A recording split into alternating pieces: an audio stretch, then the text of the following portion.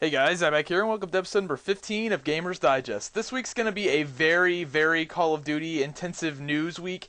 That's because Call of Duty XP just ended and basically the news has been dominated by Call of Duty, which is pretty cool for me because I'm really interested in Call of Duty. You guys might not like it. There hasn't really been too much gaming news other than Dead Island coming out this week. So really other than that, Dead Island came out this week and Call of Duty news. So this is going to be a Call of Duty based show. If you don't like that, you might want to click off this video right now.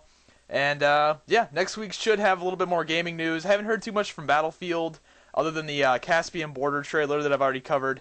So hopefully they bring out some more Battlefield 3 multiplayer info, but as of now, this is what I know about Call of Duty, and I hope you guys enjoy. First thing is the kill streaks, and there's going to be a lot of kill streaks in Modern Warfare 3. There's 3 different sets of kill streaks. You have Assault, Specialist, and Support.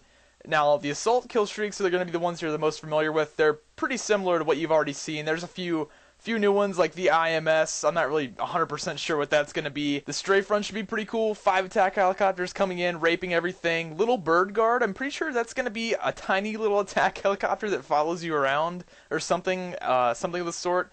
And I don't really know too much information on this. I just know what they're called. I think that's what it's going to be. And then the last sort of new kill streak that's not, I don't know, not just a redo of something else that's somewhat similar is the Juggernaut. You can actually get armor from a care package. That's pretty damn cool. I like that. I'm curious to know how powerful that's going to make you. Like, how much damage you're actually going to be able to take wearing that. Because 15 kill streak that's a lot of fucking kills. It better be pretty damn cool. Next up is the Support kill streak class, and this is going to be by far the most overpowered for sure. I really can't see this not being the most overpowered kill streak set up to run if you're going for team play, winning, that kind of stuff. First of all, they don't reset on death. Now, from my understanding, this means you can kill someone, die, do that 18 times and get Juggernaut Recon.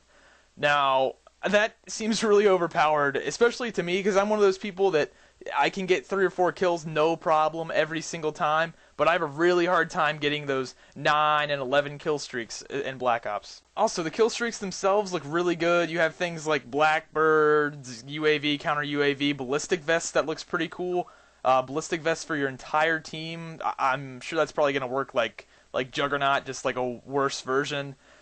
Recon drones. I don't know. It just looks, it's going to be overpowered, especially with the deaths not resetting your kill streak. That's kind of silly almost. Why are they even called kill streaks? Next up is Specialist, and there's really not too much information on this particular kill streak setup, but from my understanding, you're basically just going to turn into a super soldier the more kills you get. So you kill 2 people, you get a perk. Kill 4 people, you get another perk. Kill 6 people, you get another perk. Basically, you're just going to be able to run around with all the perks and just be totally nuts with everything. I'm not really sure what the bottom line means.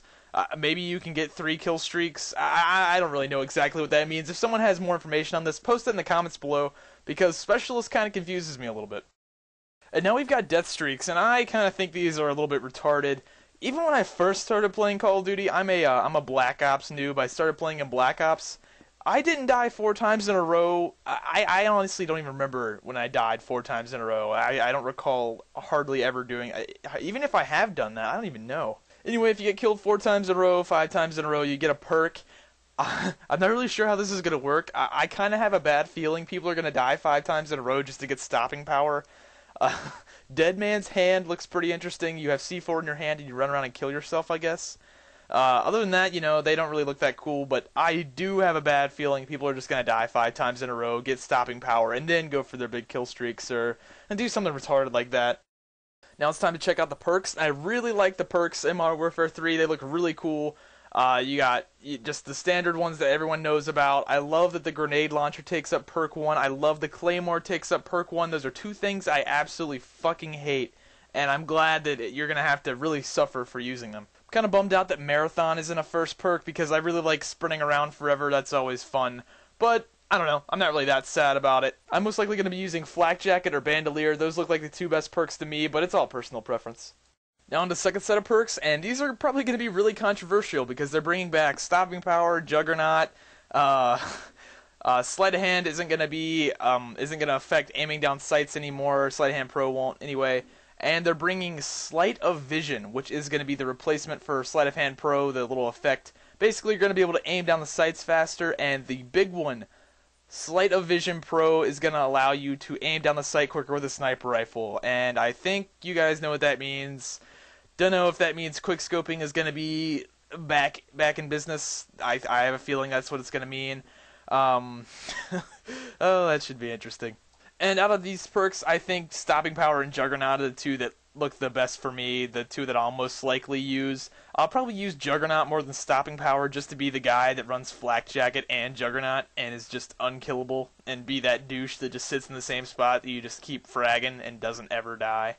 Now on to the third set of perks, and keep in mind that none of these, anything I'm saying in this isn't like guaranteed it's going to make it in the game, because I've heard a lot of people tell me that Last Stand isn't in Modern Warfare 3, and a lot of the websites I checked say it is, so no one really knows. It's all speculation. It's all, no one knows 100% what's actually going to make it in the game live when it comes out. But I did find Recon Pro to be interesting. No holding your breath with a sniper when you're prone, so you can just have your reticle be 100% still when you're sniping.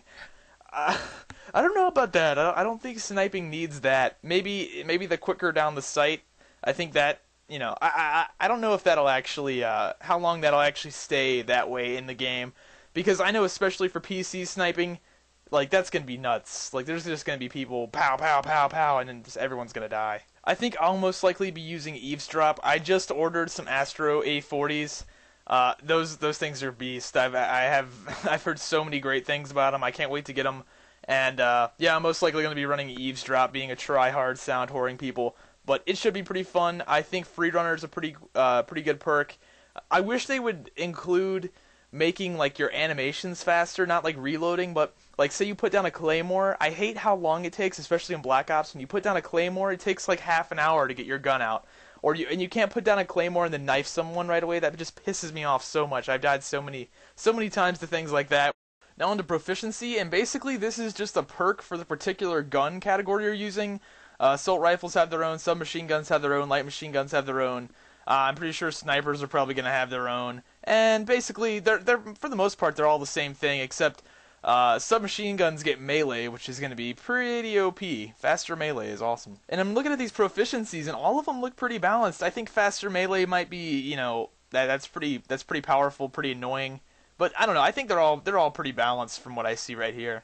And here's the gun list for Modern Warfare 3. They're bringing back a lot of people's favorite guns. Not going to go over all these guns, obviously, because that would take forever. But they're bringing back the AK-47, the SCAR. A lot of people's favorite guns that are, people really like. They're bringing them back. No AK-74U. A lot of people were bummed out about that, but I don't really care. I have the AK-47. That's my favorite gun in Black Ops, and I'm sure they're not going to change it up too much. Now to get you guys hyped up a little bit, I'm going to play the Modern Warfare 3 multiplayer reveal trailer.